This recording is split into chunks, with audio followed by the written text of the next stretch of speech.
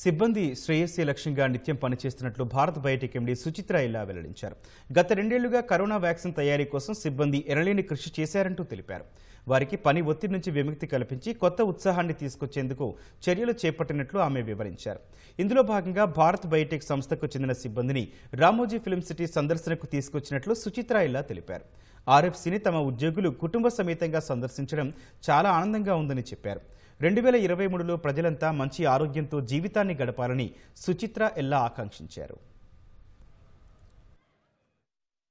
మన దేశంలో కూడా we are having a good revival. మన అందరూ బయట రావటం ఇలా చాలా మంది they have not even slept properly maybe some of the months లో అంత pressure when we were developing Covaxin.